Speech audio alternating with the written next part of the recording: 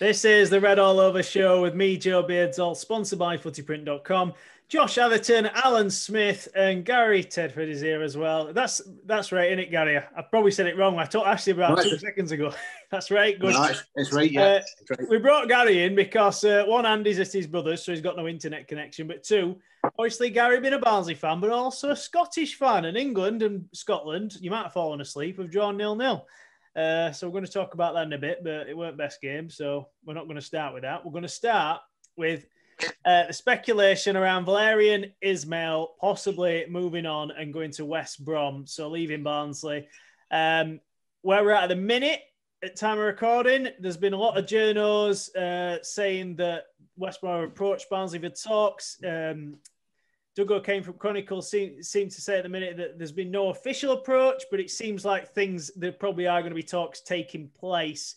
It's 2 million reported buyout clause as well. So if they want him, they're going to have to pay Barnsley around 2 million quid.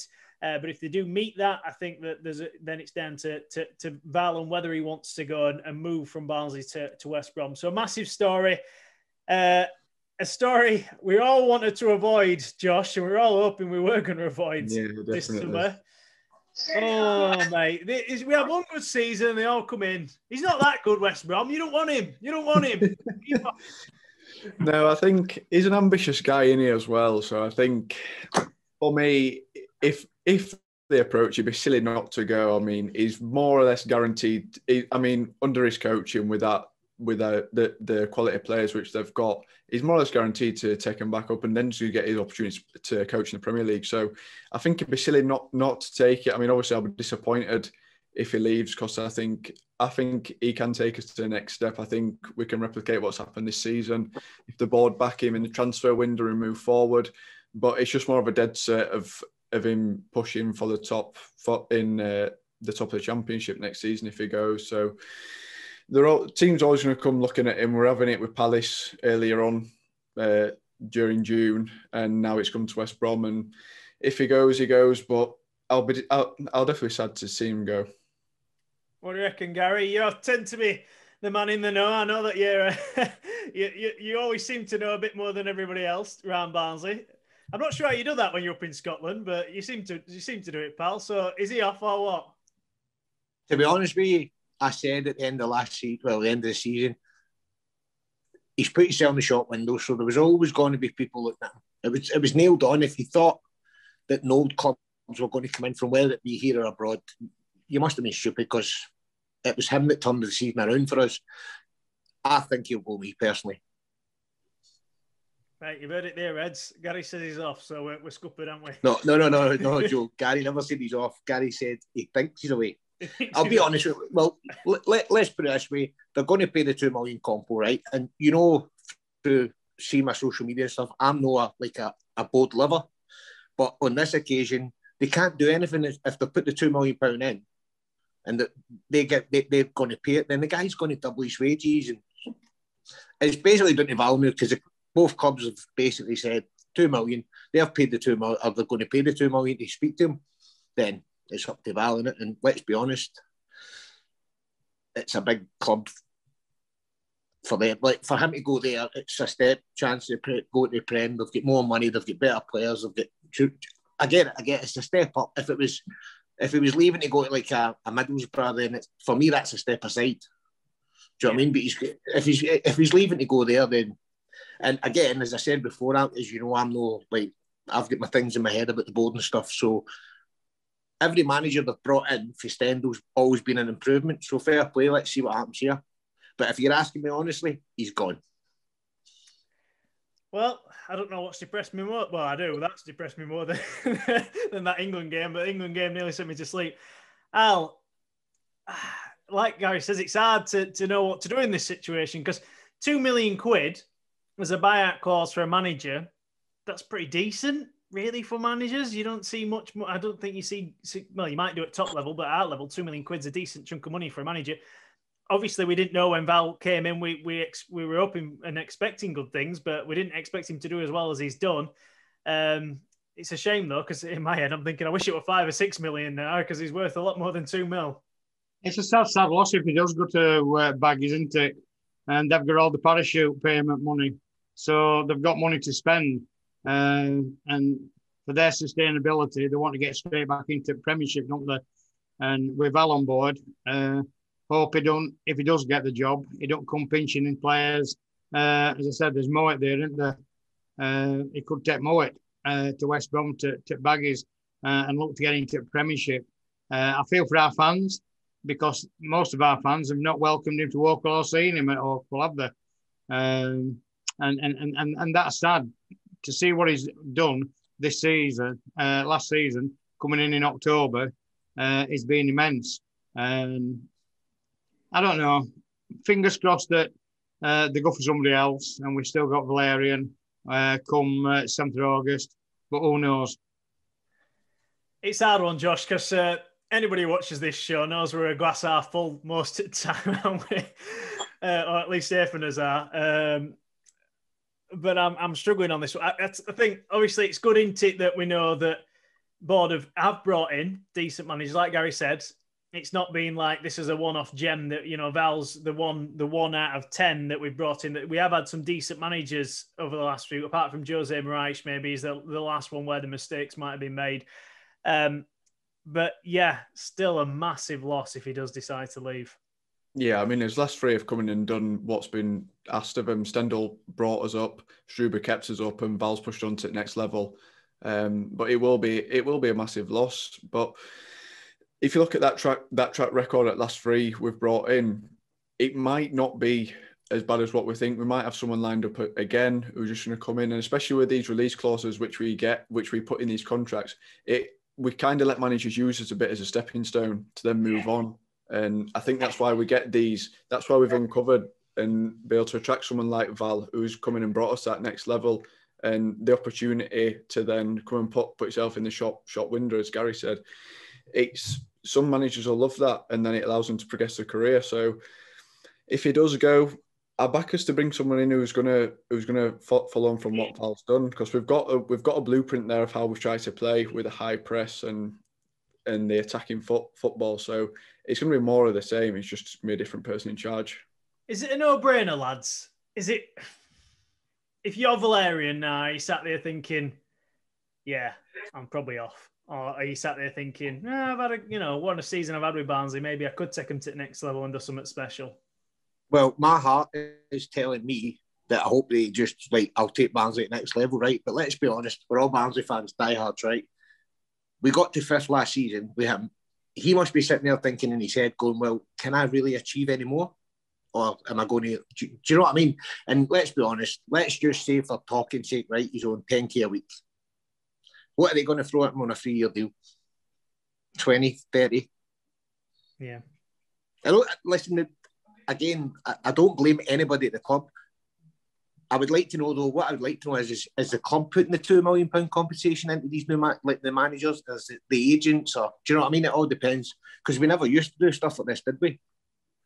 I think it's wisdom, to be fair. I know that you said you don't want to credit the board too much, Gary, but I think there has been improvements made in that area, and with players as well in terms of contracts, and making sure that if an asset is going to, if you want to call it that, someone's going to leave, that we're going to get some sort of compensation for it, and a decent amount as well. So. I've all my gripes for the board are off field, as you know, so I'm not going to get that. On field, it's been fantastic. It really has, and I hope we push on. But then, how many times the last three have been gems and improved? But the next one, is it going to be a gem? It's a hard one. Do you know what I mean? I don't blame anybody at the club, because there's nothing. If he wants to go, he's going. Simple. The thing is, though, he's gonna, if he goes to West Brom. And we're talking as if he's gone. He's not gone yet. We don't know. He might decide to stay, and he's definitely connected with the club, and he feels that connection with Barnsley. So there's always a chance that he'll sit down, think about it, and think, actually, you know what? I could achieve something really special. I did this season. I could achieve I could go next step, and there is a heart in it. It's not always a money decision. He's going to be under pressure though if he goes to West Brom. He's got to get him promoted, hasn't he? That's the ask. First time. It's straight back up. That's what they'll expect. Yes, I think that's the case. But then again, it all depends what he wants to do in football, innit? If he wants to go do well with them and maybe get a Prem job or whatever, it all depends on what the guy wants. But I just can't see it. It's too big a turn down for the lad. Do you know what I mean?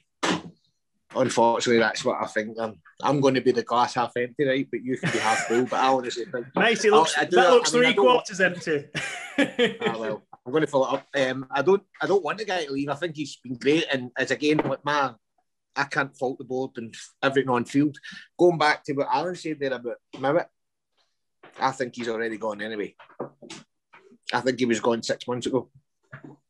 Because the contract that they've offered them, rumoured to have offered them, is the best that they possibly can. And if they've done that 6 months ago and he's not signed it, he's not signing now. Yeah, it's a difficult one, isn't it? With Mo, I think we've always been a bit split on what's going to happen with that. Was he waiting to see what happened at the end of the season, see if we got promoted, or was he just waiting until the end of the season because he knew he'd have offers and then he can just assess his options? Which, you know, you won't blame him for doing that, because I think we'd all use the wisdom to think, let's wait till the end of the contract, see what's on the table, and then decide what I'm going to do. The thing about that, Joe, if Valérien does go, if you look at Valérien and Alex after each game, they're like father and son, that they're interconnected, aren't they? Don't picture all us there. And I could see more going to West Brom if he goes to West Brom. I mean, I think it's a bit early to make the assumption now that, you know, Valérian's still Barnsley's coach at the time of recording this, to just assume that. But I understand where you're coming from, because there is that connection, and maybe Alex has got some offers on the table, and maybe he gets a new one from West Brom when Valérien, if Valérien was to become manager. And yeah, I can see where you're making the connection, but not necessarily. I think the worry is that as our leader, Valérian's been very much the leader, obviously, all season, galvanised the team, loved what he's done. He's the one you won't want to lose out of every single person at the club. You know, we talked about Dave Murphy potentially. Got that unity, hasn't he? He's got that unity within the camp. And Valérian's made that, hasn't he? I know it was there on still, but he has made it, and it's stronger. I think that's going to be really hard to replace. He's just such, his attitude, the way he is. You know, I was saying tonight, watching an England game, and I'm thinking, this game's so dull. I said to my dad. Was it? I thought it was a great game. Well, it weren't bad for Scotland, Gary. It weren't bad for y'all, but for us, it was terrible. But I might follow Scotland in next round. I think I want Scotland to go further than England after that. But honestly, I sat there and I said to my dad, I says, if Valérien were managing this, he'd have made 3 subs at half time. He wouldn't have been having any of that. None of that nonsense. I mean, Carlton Morris should have been coming on, and you know, he'd have had DK on and whoever else. Going back to what you said about Mowat there, right? The thing for me, and this is not in the know stuff or anything, this is just my personal opinion. 6 months ago, when it was rumoured and stuff, well, we know now the contracts were offered and it went back and forth. If he comes out and says he's not signing a contract, then who's not to say the gaffer didn't put him with the under-23s or the under-21s? So he's obviously going to say he's got time to think about it. Do you know what I mean?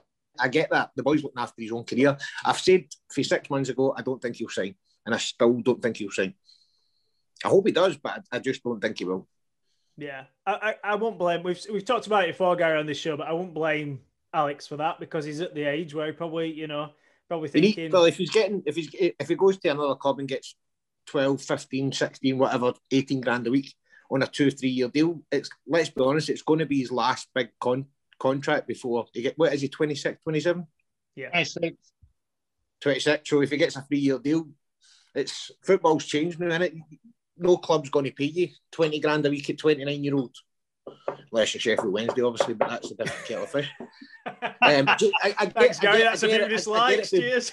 I get it from both sides of the fence. The club have done everything, rumoured again, the contract that they've offered them. That's the best the club can give, so you can't fault them. If you don't sign it, you don't sign it. You know what I mean? There's nothing the club can do about it. Yeah. I know that there'll be some fans, the glass three quarters empty like Gary's, that we're saying, oh, it's a more, they should have done more, we could have offered him more, but we don't see all the ins and outs, do we, Reds? That's the problem. We don't know how much they could have done or not done, because we don't see Us happy clappers, Joe. Yeah, us happy clappers. Anyway, we've been positive tonight, Reds. Give us a like just to cheer us up, because I tell you what, we're not in best mood. I know we tend to be quite positive. But we're going to cheer you all up now because we're going to, in a couple of minutes, we're going to start talking about England, which was, such a great result against Scotland tonight. And Gary's really happy about it. So we're going to talk about that in a couple of minutes. Last thing on Valérien, just sum it up for us, lads. Josh, how much of a loss is this to Barnsley if he decides to go to West Brom? I think it's the biggest loss that we could possibly have over this summer window. Any player could go. I think he's got the capability to mould anyone into his style of play. You look at Mowat now. He's like a triathlete when he's playing. He's somehow got an extra yard of pace. He can run for a full 90. When he first came, he didn't look like that kind of player. He didn't look like he'd be able to carry the team the way he does now. And I think he is the best coach that we've had out of the last. We just said that Stendhal and Struber were brilliant when they came to us, but I think he's the one that's got the best capabilities and capacity to mould players into his style of play. And it'll be a massive loss because I think he can take us to that next level if he gets backed. Oh, Josh, I told you. What you were supposed to say is that it was terrible. So when I put this video on social media and tag West Brom in it, they all think, now we'll have a rethink about that. What you done, mate? Now they're going to definitely want him. He's like a big Sam. He's a long ball merchant, into channels, up to big man, and plays for knockdowns. Terrible. Wouldn't suit West Brom. We should have got Wayne Rooney on. He would have been able to clarify.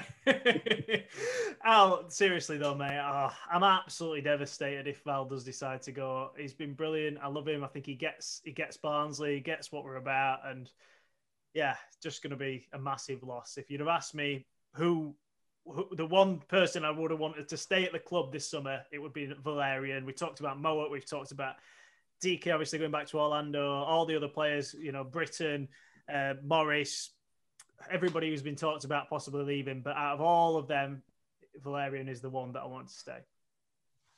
He's a tactical wizard, isn't he? And that's what we're going to miss. Good man manager, gets all lads together. They've all grown in stature, in skill. The team spirit is far beyond anything we've had for a few seasons. He expects a lot of young lads through, and they're all eager to work hard and work for the club, for the shirt, and give their all. And that's all down to Valérien Ismaël. In the short term, as I say, October, we haven't had him a full season, have we? And that's the sad thing, if he does go. Go away, West Brom. We don't want to hear from you. Get lost. Gary, impossible to replace, like for like? Well, obviously there's no man bigger than the club. But again, go back to what Josh says, I would, let's just say for me, he's the person that we don't want to lose. Any player, I think we could bring another player in and he would mould them in and stuff. But him, I don't know. If I want to go to the other side of it, it could be like a one-hit season. I don't think it is. I think he's got what he's got. The players would run through the wall for him. Do you know what I mean? I just think they same players they've just stepped up. They've went from like 50% to 100%, and they've run the whole game. I'm not saying that they didn't try for the last manager. I'm not saying that, but he seems to get that extra 10% when everybody's struggling. He gets them out and he's on the line, and there's different subs. Yeah, I don't want him to go, but one of the only managers that I think I've ever seen that he's not afraid to just make an early sub. I mean, I didn't see hardly any managers making 3 subs at half time or 3 subs on 50 minutes. It's just not something that's known in the game, but it worked for him so many times. Just such a brilliant coach, and I'm going to be absolutely gutted if he decides to go. Last 5 minutes, cheer us up then. Come on, Gary, give us a smile. Hey, there we go. Scottish Red. Hey, there we go, mate. Go on then. You can have your 5 minutes, mate. In Scotland. Played us off park at times, Gaz. I thought it was. I would expect it, to be honest with you, right? I've been winding it up on social media all week and stuff, as you know, but I were a bit. I don't know. I just don't think England turned up. I think the way they played, I thought they just had to go on the pitch in Scotland, lie down. Scotland were never going to do that. Do you know what I mean? If Scotland had a better striker, I don't know, it could have been, all right, the Barnsley Beckenbauer, he hit the post. I mean, that was a great header. But other than that, Mount had won in the first half. I don't really remember much more after that. And at points, England had their back to their own goal because Scotland kept pressing. I thought Scotland were unlucky. Gary, it was 56 minutes that Marshall had his first save. That's how poor we were. And Kane, in 2 games, only had 6 touches in opposition box. That's how poor it is. I mean, we've got to not drop Kane for me next game. He can't start with Harry Kane. I know it's captain. But for me, your players wanted it more. And they're always going to want it more. They were outstanding. But then turn that around, Alan. Were England poor because Scotland didn't let them play, or were you just think England were poor? Because I thought Scotland's game plan was brilliant. They just kept England out. A good game plan, Gary, but we played with no tempo. It was so lethargic. It was crab football. Square, pass, back, square. There were nobody in our side who were creative enough and no runners. Is that because Scotland maybe played the game plan better? Probably, Gary, yeah, I accept that. But it's up to that national level to have a brain and to work it out and break your side down. And with nobody in that squad to do it.